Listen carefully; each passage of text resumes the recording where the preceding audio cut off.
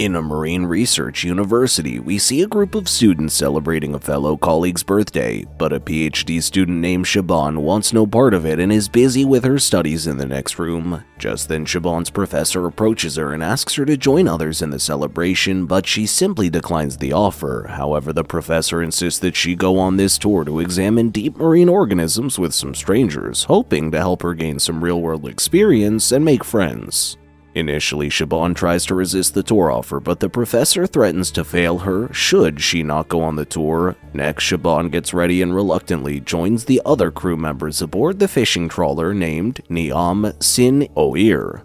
Her school friend Johnny picks her up and introduces her to his aunt Sierra. She is then introduced to the ship owner, Gerard, and his wife, Freya, and apart from them, the crew is also accompanied by the ship's engineers, Omid Hamilton and Sudi Hamilton. However, it is revealed that Gerald hasn't had a big haul in a long time, making it difficult for him to keep the trawler afloat. While the crew is going to the middle of the ocean to fish, Shaban dives in hoping to find an anomaly for her research. After a brief chat, Shaban moves to the trawler's deck and takes off her cap and sweater. That's when the crew realizes that she's a redhead. Apparently, the crew members believe that having a redhead on the ship is considered bad luck. Gerard insists on kicking her out even. But Freya reminds him that they cannot afford to return her ticket money. Seeing the crew worried, Johnny calmly advises Shaban to put the cap back on, and just when the trawler starts moving into the ocean, Johnny takes Shaban for a tour of it. At that point, Shaban discovers that the trawler only has 4 bunks and the crew works in 2 shifts. 3 people are scheduled to work at once while the other 3 sleep. Each member receives 2 hours of sleep each day and works in shifts the rest of the day. Hearing this, Shaban worries that sleep loss could result in psychosis, but Johnny brushes her concerns aside. Next, we see that luck is once again not on Gerard and Freya's side. The Coast Guard declares the region they were supposed to fish as the exclusion zone. Exclusion zones are areas into which entry is forbidden, especially by ships or aircraft, but Gerard ignores the Coast Guard's message and takes the ship into the zone anyway, desperate for a large haul of fish to pay his debt. On the way, Shaban struggles to get along with others like always. She spends most of her time reading books by herself. Afterward, when they enter the exclusion zone, the trawler's radar catches a movement in the water. Gerard speculates it to be a bunch of fish and becomes hopeful. However, his hopes are shattered when he realizes that the fish are moving unusually fast and directly toward them. Predictably, the ship collides with the unknown object and becomes immovable. The collision damages the boat's radio, leaving them contactless from the rest of the world. At the same time, Omid discovers multiple strange breaches in the hull, leaking a bluish-green slime. The slime seems to change the texture of the wood and somehow pierce through it like paper. Shaban takes a look at it and assumes that it could be a species of barnacles. Hearing this, Gerard asks Shaban to jump into the water and cut the boat free from it. Initially, Shaban is hesitant to go underwater, especially when the unknown creature could be anything, but Gerard convinces Shaban, reminding her that she is here to look for anomalies anyway. Next, Shaban anxiously puts on her diving gear, and before she dives in, Gerard hands her a gutting knife. When she reaches underwater, Shaban learns that the things stuck on the boat are the glowing tentacles of some organism. She then calmly proceeds to cut the tentacles off, but she is soon interrupted by an enormous bioluminescent organism behind her.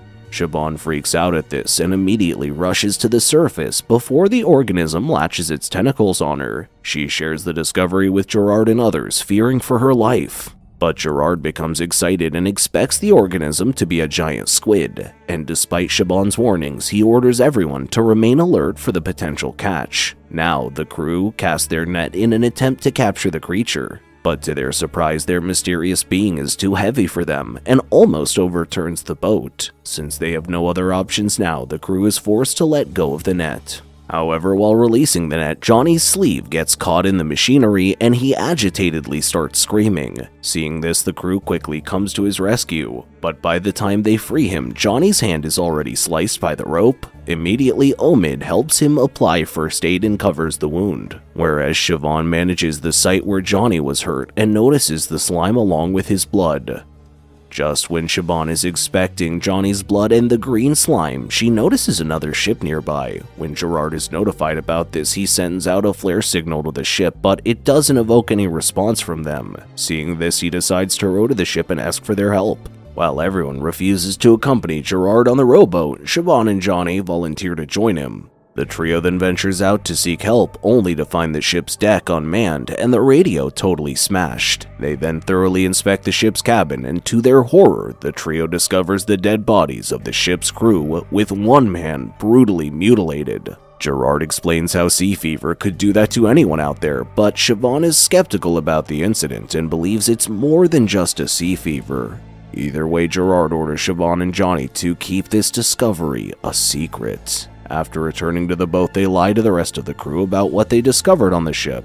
Fortunately, Freya and Omid have better news to share. It seems that the mysterious creature underwater has let go of its grip to the ship and it's free to go. But seeing the size of that creature and the condition of the other ship, Siobhan refuses to believe that they are safe. However, Omid convinces her that this was their lucky break and miracles do happen. But just then, Freya reveals that another mysterious large object is heading toward their ship, and once again, Gerard is not bothered by it, but instead he insists on catching the creature. At first, Freya doesn't approve of his idea, but Gerard reminds her about their financial status, so on Freya's orders, the crew launches their net in the water. Fortunately, it is nothing more than a massive haul of fish, which lifts the crew's spirit. Later that night, Johnny starts feeling uneasy and claims that he wants to go for a swim. But hearing such a weird request in this situation, the crew asks him if he's alright. Siobhan claims that Johnny's hand might be infected by the slime, which is why he feels weird right now. She then checks his eyes and immediately notices something moving inside. Moments later, Johnny goes to freshen up, but for some reason, he feels immense pain in his eyes. And all of a sudden, he loses his sight and bursts his eyeballs. As a result, tiny organisms are blown out, which slither down the drain and enter the ship's water system. With this, Johnny screams in pain and eventually passes away right before everyone's eyes. The crew goes into a state of shock, but Siobhan figures out what just happened to Johnny. So while Sierra mourns Johnny's death, Siobhan gathers Gerard, Omid, and Freya to inform them about the parasites inside Johnny's eyes. She believes that those parasites were responsible for Johnny's death, and they probably got into the boat's water system. Omid panics and rushes to warn Sudi, who is taking a shower. He urges Sudi to get out of the shower immediately, but Sudi takes it as a joke and dismisses his brother. While the parasites get into his body, Siobhan and Omid eventually break into the shower to rescue Sudi, but they find him laying down with cuts all over his body. Later, the crew inspects the water filtration system and learns that the creatures have contaminated it. And on top of that, the parasites have eaten through all their filters. Siobhan speculates that the small parasites are the larvae of that enormous sea creature, and she also believes that the saltwater larvae will probably die in fresh water in a few hours. Nevertheless, this infiltration of parasites causes panic among the crew members as they no longer have safe drinking water.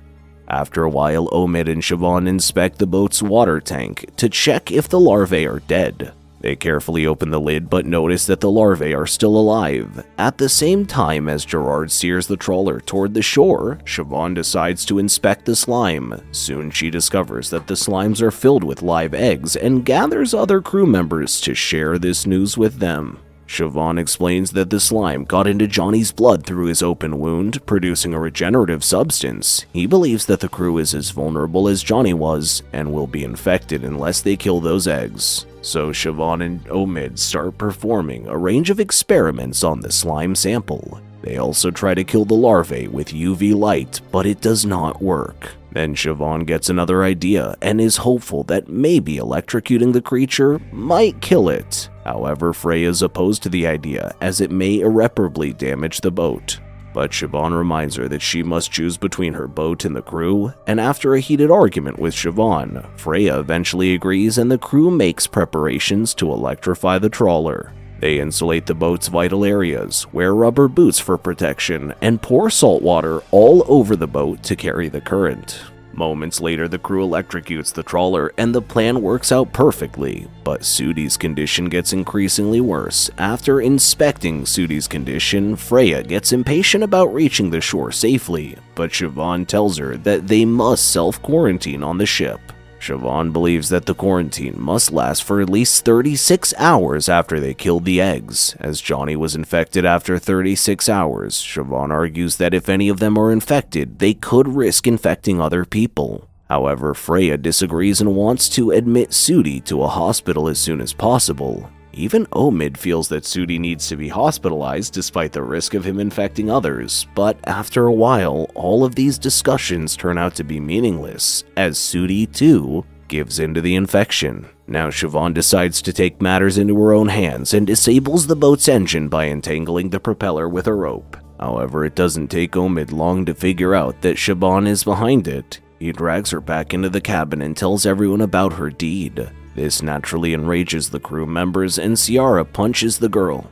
But Siobhan stands by what she did and clarifies to them that she's not doing this for selfish reasons. She makes them realize that they can't afford to risk the life of their loved ones back home. Hearing the truth behind Siobhan's words, the crew finally decides to follow the strict quarantine measures. At first, Siobhan starts by checking everyone's eyes for possible infections. Siobhan, Omid, Freya, and Ciara pass the test, but unfortunately Freya notices parasites in Gerard's eyes. Faced with his impending doom, Gerard comes clean about driving the trawler to the exclusion zone. This enrages Ciara and she blames Gerard for Johnny's death. At this point, Ciara realizes how wrong she was about Siobhan and apologizes to her. However, she starts choking Siobhan mid-apology and gets into a fight with her. Afraid that Ciara might be infected, Siobhan climbs up the ladder to inform others, but Ciara panics and immediately grabs Siobhan's leg, pleading with her to stop. However, the pleading soon turns into possessed yelling, and the frightening Siobhan kicks her off the ladder. Unfortunately, Ciara hits her head on the floor and dies on the spot. Meanwhile, after hearing the loud thud, Omid arrives from the hull and learns about Ciara's death. Just then, Siobhan and Omid notice the parasite popping out of her eyes and immediately kill it. She then rushes to inform Freya about this, only to realize that Freya gave Gerard an easy death before the parasite could torture him. In a state of panic, Freya insists on leaving for the shore on a rowboat, but knowing how important this trawler is in Freya's life, Omid and Siobhan try to convince her against abandoning the boat. However, Freya tells them she no longer cares for Niam Sin Oir and just leaves on her rowboat.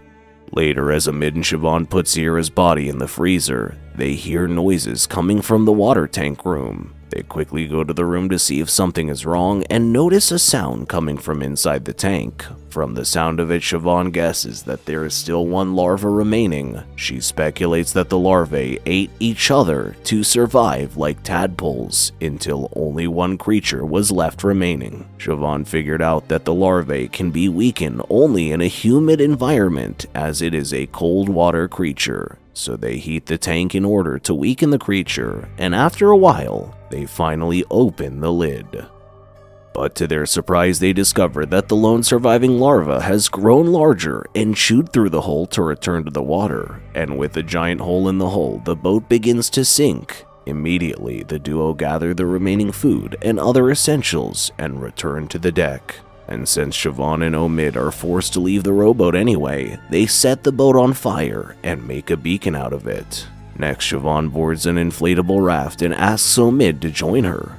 However, Omid falls into the water and starts drowning, while the tentacles surround him from all sides. Seeing this, Siobhan courageously dives into the water and saves him from the creature. And just when the two board the raft, they notice help arriving in the distance. After a long time, they feel relieved and happy to be free of this horror.